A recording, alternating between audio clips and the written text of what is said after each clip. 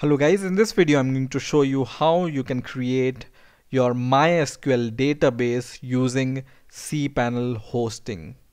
I'm using my GoDaddy hosting for this demonstration, but you can use any other hosting from any other website and the procedure will be almost the same.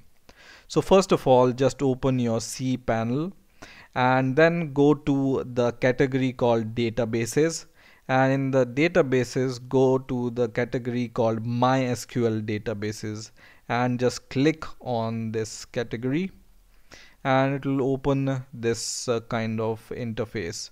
And first option here which will appear here will be create a new database. So you need to give the new database name. For example, I want to create a database called employee 101. Okay, so this is the database name, right? And then just click create database, this button here, and now you can see this database is added, right? So now you just need to click this go back button, and now you can see here this database is added to the list here.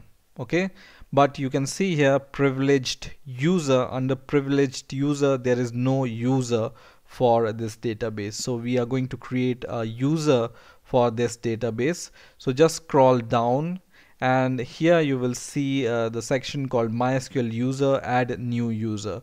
So here you can add a new user. For example, I will give the same name as my database, employee 101. So this will be the username, and choose a strong password. For example, the password which you can remember and which is really strong. So you can see the strength of your password using this progress bar here.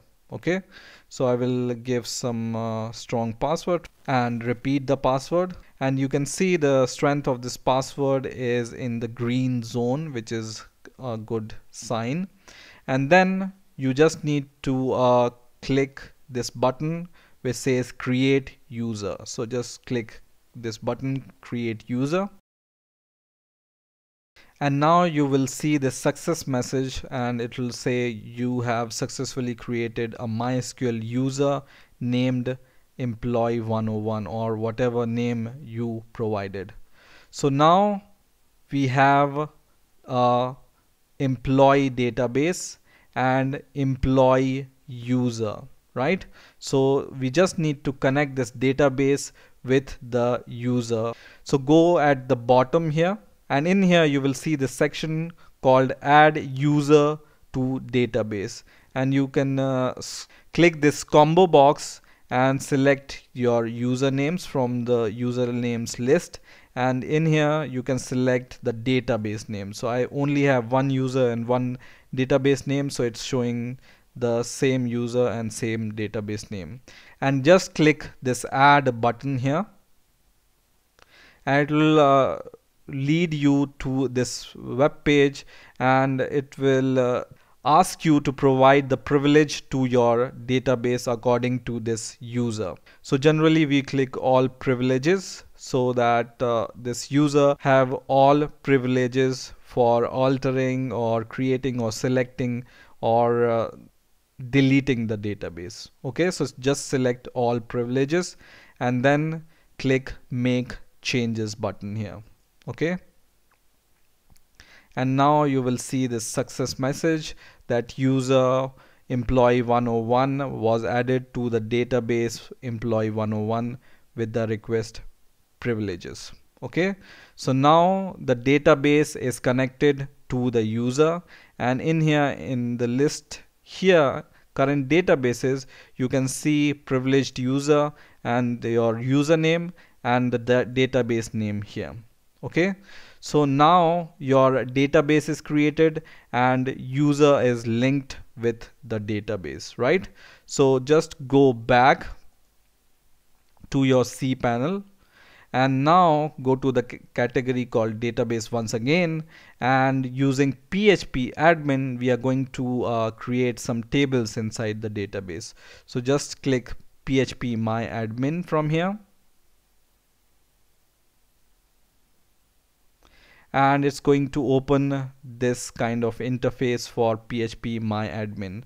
And you can see here it has created this employee 101 database, which you can select from here, and in here you can create the table, right? So go to the section called structure, and in here give the name to your table, for example employee data, and the number of column it's going to contain. For example, it's going to contain 4 columns for me, and I will just click OK here.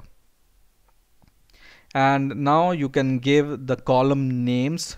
So for example, first column name is ID, second column name is name, third column name is surname, and fourth column name is age. And I can give the type here. For example, ID has integer type, name has text type, surname has text type, and age has integer type, right? And you can also choose whether it's a primary key or not from here, and you can also choose auto increment if you want, or null, or any other property from here which you like. Okay, and just click save. And now your table is created. You can see employee data. And now to insert some data inside this table, you can just click insert here, and in this insert section you can give some data. For example, employee ID 1 and name is equal to, for example, Tom. You just give the surname and the age, for example 22. Okay, and then click this button go, and then it's going to insert this data into the database, right? So to see if this data is inserted in your table or not, you can go to search here, and once again click this category called SQL, and now you can see here select query. So you can choose from here, you want to select or insert or update or delete. So this is the query which I want to run on my database table, which is select asterisk from my table name in my database where the ID is 1. Okay, so I will click go, and now I can see this data which I have inserted in the database. Okay, so in this way you can create MySQL database using cPanel. I hope you have enjoyed this video. Please rate, comment, subscribe, and bye for now.